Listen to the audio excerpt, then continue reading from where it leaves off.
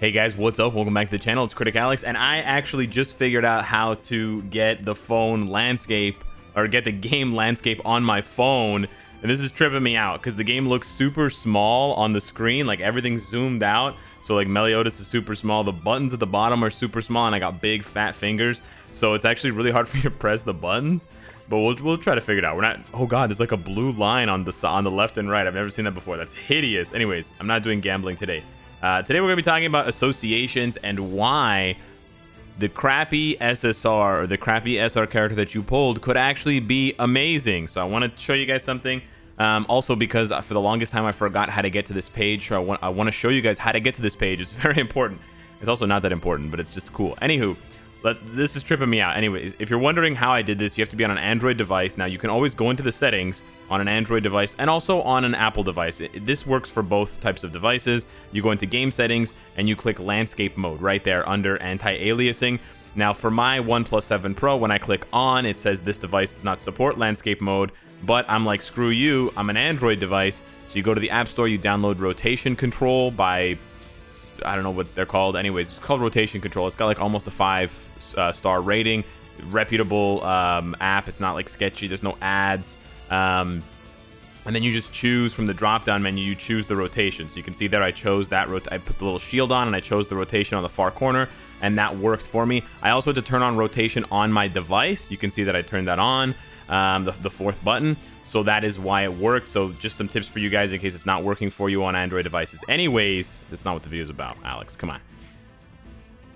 Associations. So check this out. You go into any character, and for example, you guys probably know the association that you guys probably know the most is Bon and Jericho. I see that one a lot with Fake Strike and PvP. So you got your Adventurer Bon, you got your Jericho, and you built them up. But why do you build them up together? Well, because they have an association in the manga, in the anime. So this game does a really good job of making those lore connections for us and having them play out in meaningful ways in the game. So it's really, really nice for those of you that follow the storylines and you love, you know, the OTP pairing between like Escanor and Merlin, or you love, you know, Merlin and Arthur, different kind of pairing. Or, you know, you like these different pairings of characters, and so that can be reflected in the game. Now, all you got to do to go to the associations menu, you're here on the character menu, click the character again. This is a secret, super secret, hidden menu, guys. Click the character again. Ba-bam! There you go. And now you see there's artwork, CV, hero motion. Some of those things, or all of them, will be locked, depending on your affinity level. But the association button will never be locked. So you just... Sorry, that was my, like, Dr. Frank impression. Or Professor Frank. Anyways, press the association button. So here we go. This is something that I think adds so much flavor to the game. This is something that I think a lot of other games with a rich IP like Star Wars, like Marvel, like DC, they should really embrace these types of things, because not only does it add value to shitty characters, you know, both Fart Kings have an association with Bon. It's not the best association. It's not an ultimate skill association, but it's worth something. So again, every character you pull is worth something. Obviously, the characters are all worth something because of the coin shop, but in addition to that, the first time you pull the character, they don't turn into a coin, they turn into a character. And so that is worth, unless you're in JoJo's, that is worth something. So if you see here, down at the bottom, we've got 3 different connections with the 3 different Jerichos. And you can tell these connections and these associations are different because you see the card in the middle. The card in the middle represents the ultimate skill. And if you need a better representation of that, you click on the ultimate skill itself for the character. Wow, this looks like super ugly on my phone because of the bars. Anyways, and then you'll see that there are 2 versions. Obviously, you'll need to equip one of the Jerichos to have that different association attack take place, but you can see that it actually does something different. Instead of dealing 350% of attack, it actually deals 400.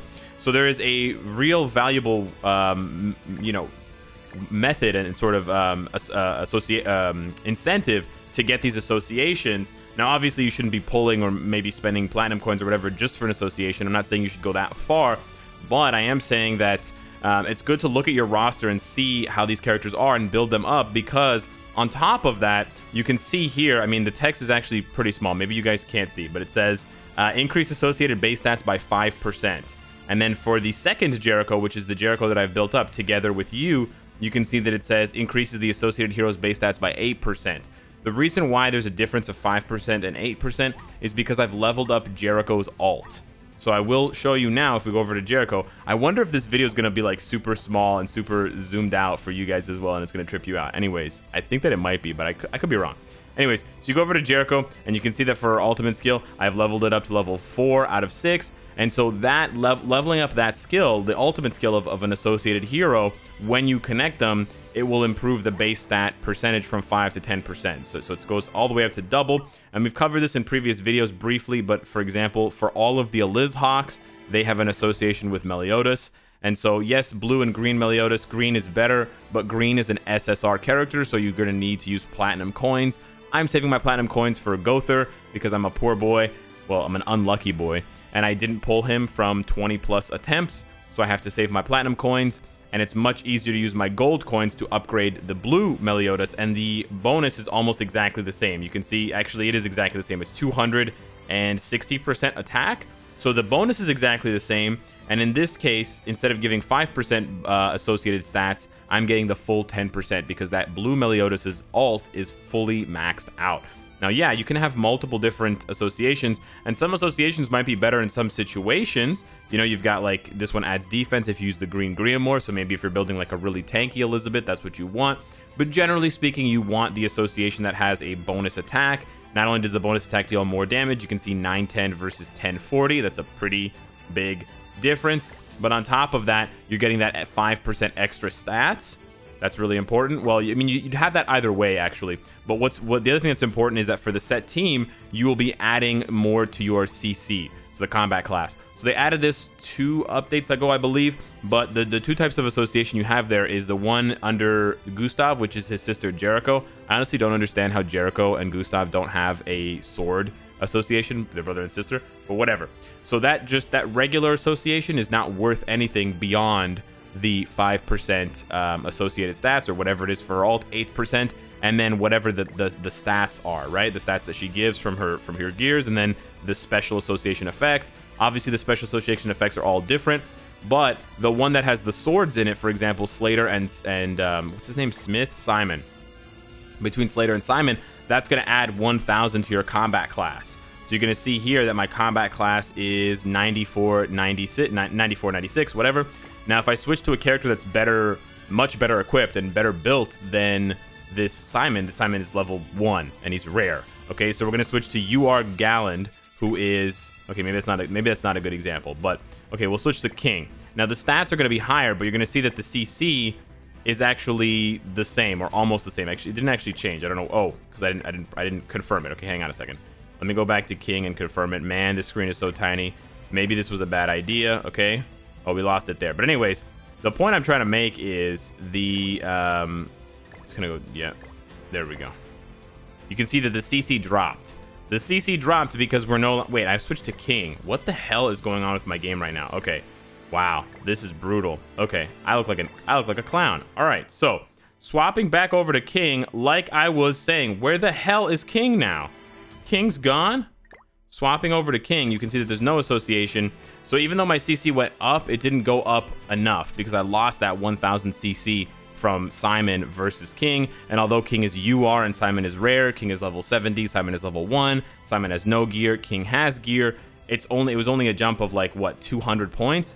Because that 1,000 that you're getting from Simon from that duo attack, that combined attack, you can see right there, it says combat class 1,000. That's actually worth a lot. So the associations are actually really important to pay attention to. It's something that I didn't pay attention to when I was first playing, and it's something that I sort of thought, you know, man, I got all these SR characters and rare characters, and they're kind of just worthless. They're kind of just shitty. They're really not that shitty, and they're not that worthless. Obviously, some of them, like Jude and Ruin, definitely are. But for a lot of the other ones, you have, of course, things like Affinity. So even though you're not using this Gil Thunder, you're going to use the other Gil Thunder. But this Affinity bonus stat, you know, from this gear, whatever it is, outfit, cosmetic, or weapon, will apply to him. So that's an important thing to consider. But then on top of that, and the focus of the video, is the association and the combined attack and the bonus stats that you're going to be getting. So it's really important to take a look at that. It's also important to level up these characters because let's say if I do invest, and I'm planning to eventually, but if I do invest in Simon and I build him up, on top of that 1,000 combat class, that's going to raise Slater up massively. And then as an additional bonus, it gives Slater a much better ult. So rather than just doing 540% of his attack, he's going to do almost 100% more just by having Simon. So just pulling a level 1 rare Simon immediately bumps up the value of a character that you're using all the time for deathmatch or for other content. And for characters that you're given at the beginning, let's say Blue Melly, he's always going to have that value for you to bonus and to pair up with Liz Hawks as an association. I actually wonder if he's also an association for the Princess Elizabeth. He probably is, right? Yeah, he is. So he's not a combat association. He doesn't buff their alt. I believe it's Fart King that buffs the alt. Yeah. So it doesn't buff her alt, but she has a healing alt, so it's not really as important. So you could still take advantage of Blue Melly, and he could, you know, double dip. So he could provide a huge offensive stat buff and the combat class buff to all of the Eliz Hawks. And then for the Princess Hawks and the Hostess, or sorry, the Princess Hawks. Wow. For the Princess Elizabeths and the Hostess Elizabeths, he still provides the attack bonus. He still provides the stat bonus from having his alt maxed out. And then you still have that association to put together on your team. So hopefully the little secret association page has been helpful. I always forget, so I just wanted to make a video to permanently remind myself of this. Not every character has a combat class association, so you sort of just have to deal with it. The combat class association is also a really good way in PvP of boosting your CC, so you should honestly consider that, especially if you are really low on CC for geared PvP, because geared PvP is a lot more expensive to raise your CC. In ungeared PvP, you know, it's like Awakening, Limit Breaking, it's pretty straightforward, and then you can use food, of course. Like HP food is really good for boosting your CC and actually giving you a valuable, sorry, small flex here. And giving you a valuable bonus. I finally am close to getting to Masters and Elite. I'm so happy.